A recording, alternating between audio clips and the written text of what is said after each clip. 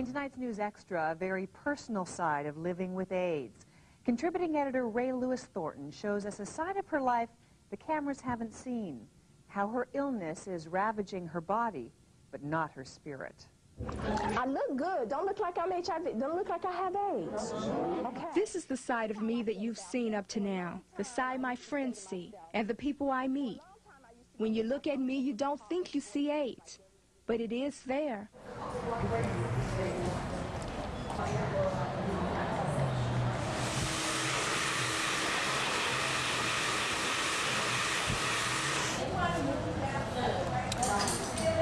And the girls that go natural, good for them, but I can't do that.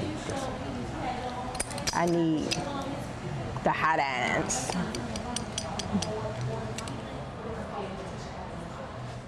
A diva never leaves the house without earrings, never leaves the house without lipstick. The shoes that you start with are the shoes that you end with unless you change your outfit. So don't put on no 4-inch heels and go out and before you get home you have on flip-flops. If you could handle them bitches when you walked out of this house, you ought to be able to walk back in your house with them bitches on, okay? When you go to the grocery store, when you walk the dogs, when you go to speak, you're always on the diva game. Voila. Perfect. Thank you.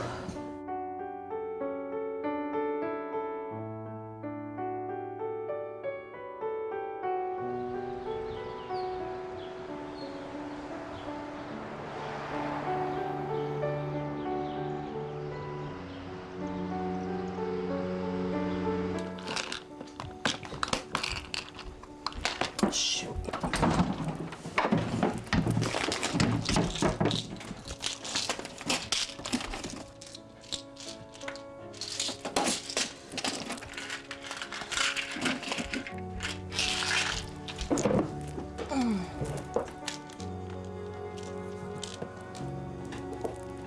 I take Persista, Icentris, Ritonavir, Emtriva. Those are my 4 HIV cocktails. And then I take acyclovir for herpes, Zoloft for depression, and that's about 15 pills a day.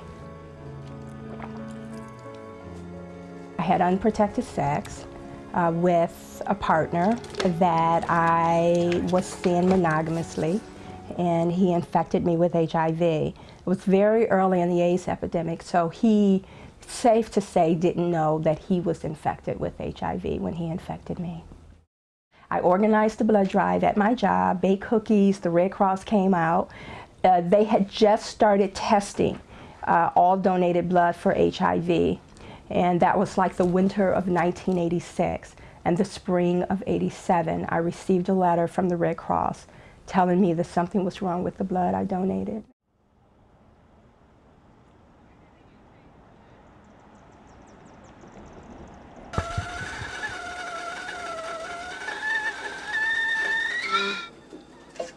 Jesus. You gotta see my new, you gotta see all this tea up in here. Okay, I'll show you. I'll give you a spy that I did like. What is that? Here we go. It smells good. It's like cloves and Rae is definitely a diva. And just as much as she puts me in my place, I have to put her in her place sometimes as well. That's what best friends do. So as a diva, she does have her diva rules and she does what divas do. Got lots in the camera. That's okay. We're gonna use the same tea bag. Oh, I didn't steep my tea. So it's been like a minute. Okay. I just feel like I'm about to go get a massage. Like I'm in the waiting room for my massage.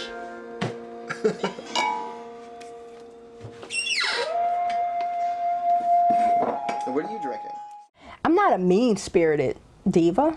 I just like to be fabulous. People expect me to be in public looking great because it's like, yes, she's doing it. She's showing people that you can look great with AIDS and you can be fabulous with AIDS, and you know, but I'm like this in all areas of my life. I mean, I use cloth napkins. I mean, I don't really eat out of paper plates. I mean, if I got to, I will.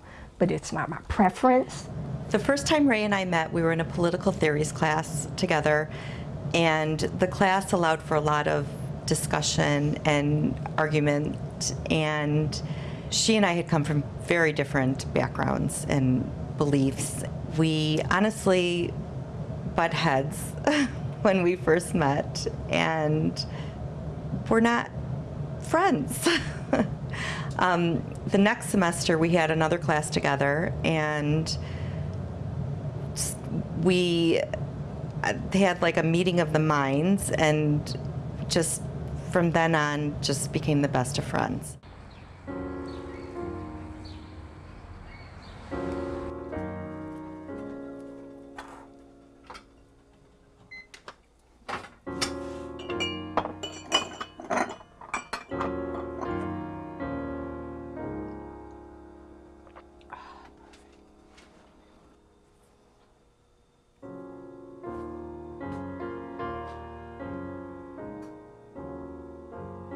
Sophie, come here. Come here.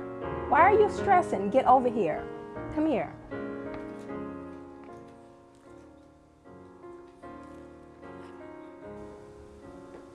It's hard to get support systems because people don't see illness here. But I am in an enormous amount of pain today. And that's it. She doesn't have days where she wakes up and she feels great.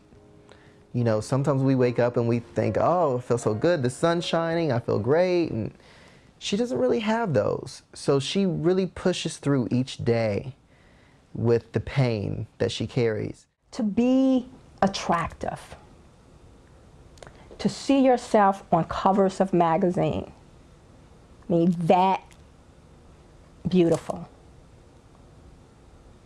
It's like kind of surreal when you wake up one morning and you no longer see the outer beauty. I've had to mourn this piece of loss of my beauty, something that AIDS really concretely took away from me. I had no fucking control over. None. I can fight the fatigue every morning because I could crawl my ass out of bed. I can't do shit about the redistribution of fat in my body, my cheeks being sunk in, losing the fat in here and gaining the fat here. I can't do shit about that.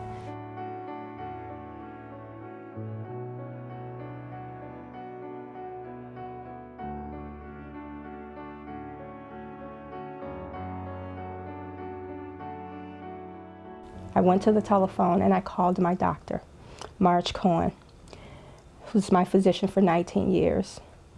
And I said, Marge, I quit. I quit. I said, the quality of my life is more important than how long I live. I can't do this anymore. And she said to me, no, you got to give me more time. You've got to give me more time. And I could hear in her voice that day, God, that if you stop taking this medicine, you will surely die. And she was fighting for me. I said, that you fought for me when I couldn't fight for myself anymore. I love that lady. Shoot a little high because my age. Shoot. Okay, just step up then. Stop. Wait. Oh, wait, I wasn't there. There you go. I said, turn your lamp down. Great, and then give me a 45. Either way. Just whichever way is more comfortable. Please. And kind of, yeah, give me, there it is. Boom! Love it. You know, I used to go to the high schools. I used to be all dramatic when I first started speaking, and I'd tell the freshmen to stand, and I'd say, by the time you graduate, I'm gonna be dead. And those kids hit me up on Facebook, and they say, Miss Thornton, you said by the time I graduate from high school, you was gonna be dead. I'm 30 years old, and you ain't dead yet. And all I can say is thanks be to God. Let me tell you something about Rae's advocacy on social networking. Rae kicked and screamed about joining MySpace. Then Facebook came along, and I was on Facebook for a while, and I told her, I said, Rae, gotta join Facebook. And she reluctantly joined Facebook because she felt like I already have MySpace, loved it.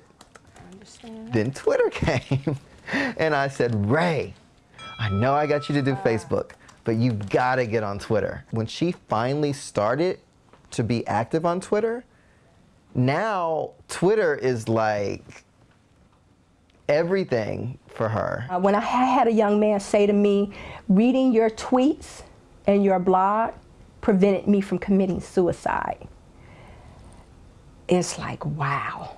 She wants to be on the cutting edge, and she wants to continue on with her work no matter what direction it takes. I'm not the only woman like me with AIDS. I may be the only woman like me with AIDS who's willing to talk about it publicly.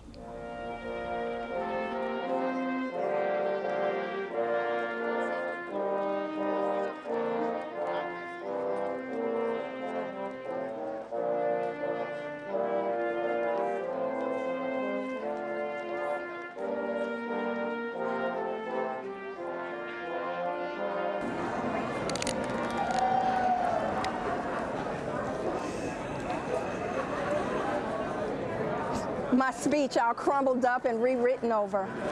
I'm so honored to receive this award. Never in my wildest imagination would I receive that I would believe that I would receive such an honor.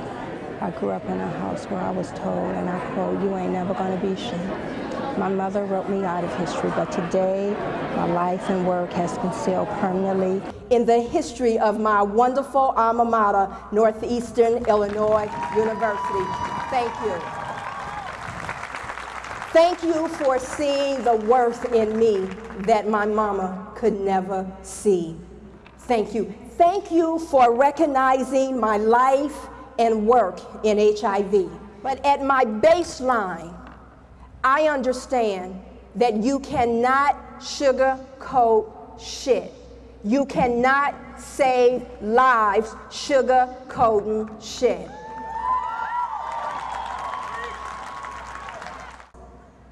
I was raised in a house in an environment where I was violated and unprotected.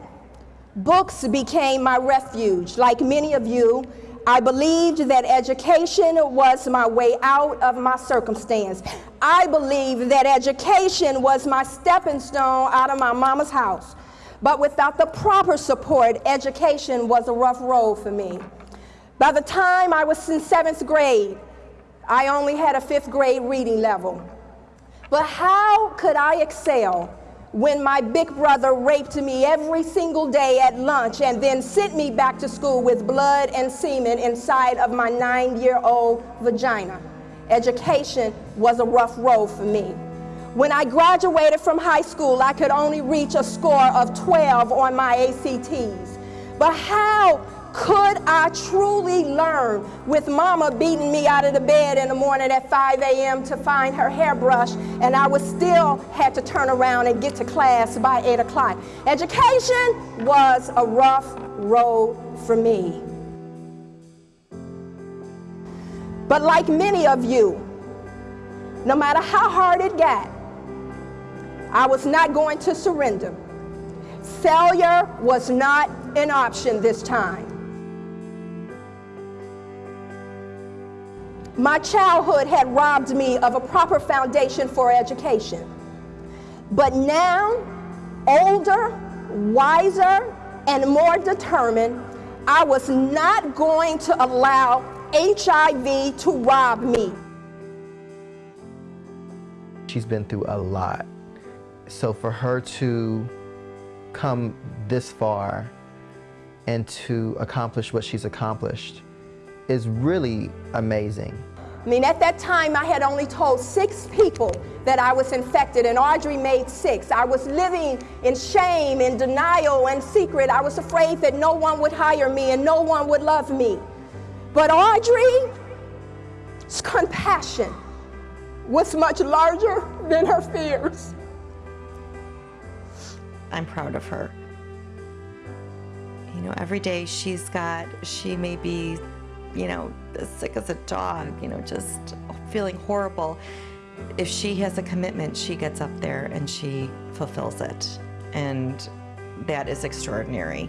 It really is. She's amazing like that. It's the hardest thing I've ever done in my entire life. It takes every fucking thing I got to stand up and face this bitch called AIDS every single day, and do it with grace and dignity and lipstick and earrings. It's fucking hard. It's hard work. It's hard work. And I'm tough. I'm gonna tell you something. I am going to die. You live and you die. And people will say, she gave AIDS a run for its fucking money.